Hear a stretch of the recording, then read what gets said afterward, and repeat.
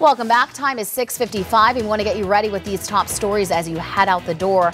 Huntsville Mayor Tommy Battle is getting ready to give us a look at future city projects. At 10:30, the mayor will give an update on the big picture master plan in City Hall. He'll actually talk about those new developments and how it could grow Huntsville.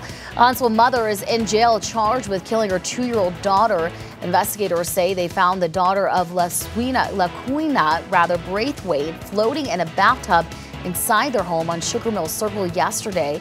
Braithwaite is now charged with capital murder. Huntsville firefighters are scrambling to figure out what sparked a house fire that killed a woman. It happened Tuesday night on Bunnell Drive in North Huntsville. Investigators have not yet released the identity of that woman. This morning, a man is fighting for his life after a shooting in Huntsville yesterday. It happened off Academy Drive.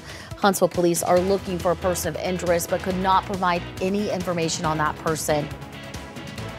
All right, and we are off to a beautiful start of our Thursday morning. Our high temperature today will be in the mid-90s, but we will be feeling like the low 100s. Now, there is rain in the forecast starting at about 10 a.m. Some of our southern Tennessee counties could start to see some sprinkles. Fast forward to lunch, and we've got thunderstorms on the radar. Now, these will be scattered in nature as we head into the dinner time hours. Not all of us will see rain, but those that do will see heavy downpours. These do get out of our way just after dinner time, though, and they take some of that cloud cover with it. Hang in there for one more day. Temperatures in the upper 90s today, but then more rain comes in the forecast tomorrow and this weekend, keeping conditions nice and those temperatures significantly cooler for us.